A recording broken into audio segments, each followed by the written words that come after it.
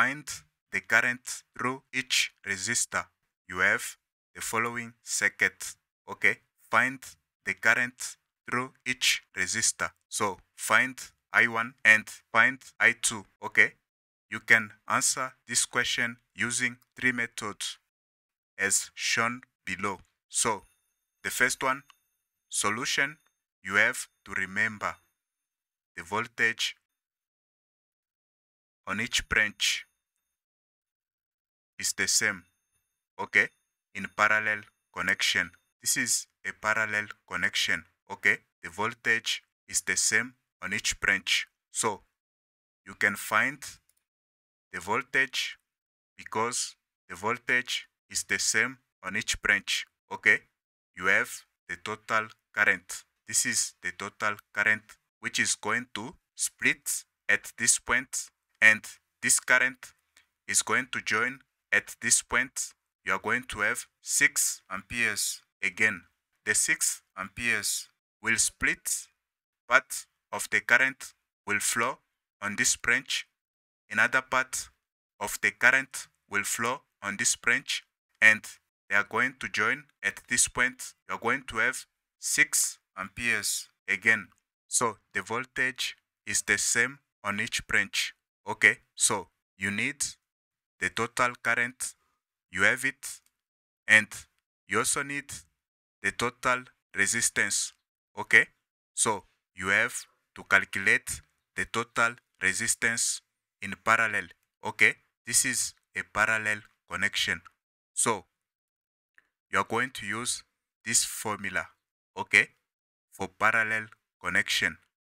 Okay, 1 over the total resistance for parallel connection. Okay, RP. This is equal to 1 over 5 plus 1 over 10. Okay, this is equal to 3 over 10. 3 over 10 equal 1 over RP. You need RP. RP is equal to 10 over 3. Okay, the inverse, you are going to flip. Okay, so 10 over 3. Okay, so you have the total current and the total resistance. You can calculate the voltage. Okay, times this. This is equal to 6 divided by 3, 2 times 10, 20 volts. This is the voltage. So you have 20 volts on this branch and 20 volts on this branch. Now you can calculate I1 and I2.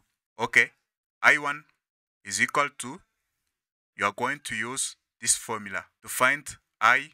Okay, the current, you are going to divide by resistance on both sides. Okay, divide by resistance on both sides. Can you see? On both sides. Okay, can you see? Now you have this and this, you cancel. Now you have the current is equal to V over R. Okay, you are going to use R1 because you want to calculate I1. So this is equal to V over R1. Okay, you want to calculate I1, you are going to use R1. The voltage is the same on each branch. Okay, the same on each branch. So I can erase this. This is equal to V 20 over R1. R1 is 5. This is equal to 4 ampere or 4 amperes. Now I2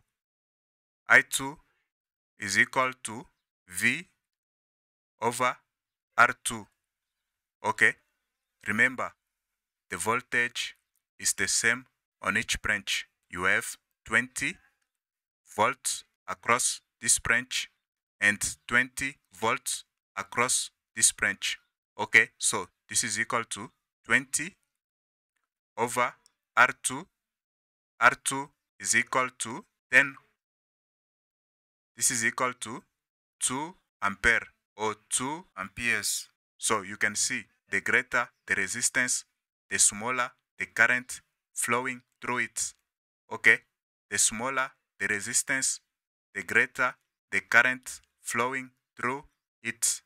Okay, now another method that you can use to solve this question.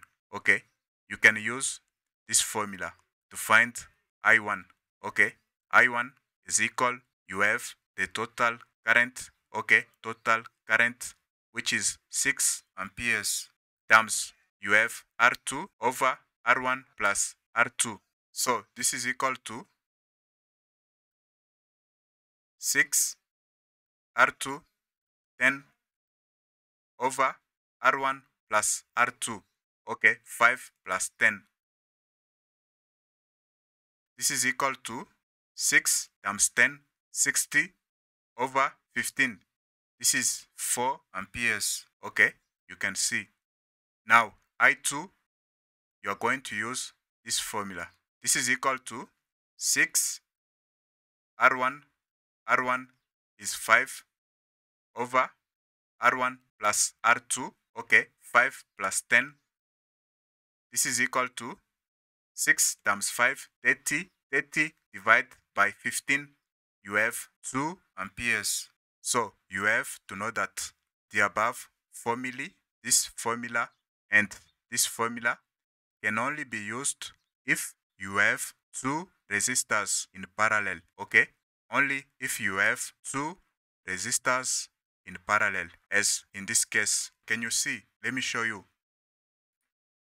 When you are calculating I1, okay, when you are calculating I1, you have R2, okay, R2 in the numerator, okay, you have R2 in the numerator.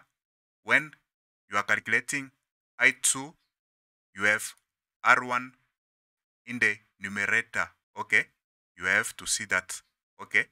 Let's carry on. Now, another method, you can use this formula, okay. So this is equal to, you have I1 is equal to total current, okay, times in the numerator you have 1 over R1, okay, 1 over 5 over, now you have 1 over R1 plus 1 over R2, okay, R1, R2, okay, 1 over R1 plus 1 over R2, okay. Can you tell that this is the way we add resistors in parallel? So this is equal to, let me get the calculator. You have 6 times 1 over 5 in the numerator over 1 over 5 plus 1 over 10. Okay, this is what you have.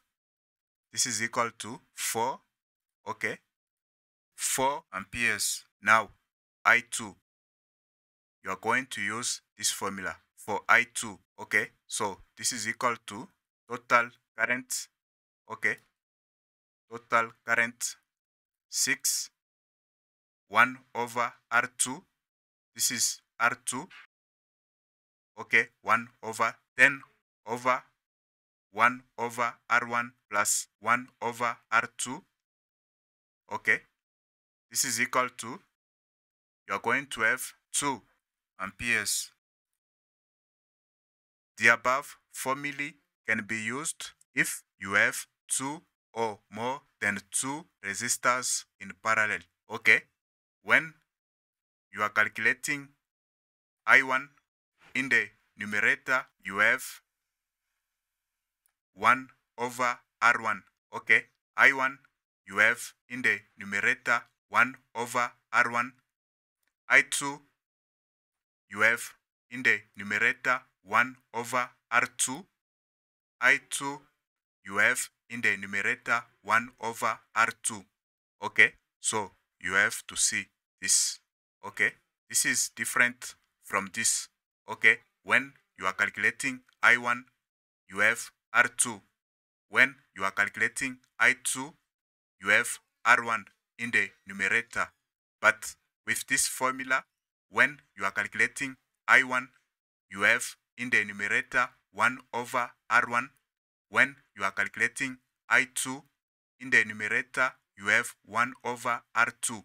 Okay, so this formula can also be used for more than 2. Okay, you can have 3, 4, 5, 6, and so on resistors in parallel. So you can extend this formula. You can have plus 1 over R3 plus 1 over R4 plus 1 over R5 and so on. But make sure when you are calculating, for example, I5, you are going to have 1 over R5. Okay, if you are calculating I6, you are going to have 1 over R6 and so on. Okay, you have to see the difference. So these are the 3 methods that you can use to answer this question. We are done.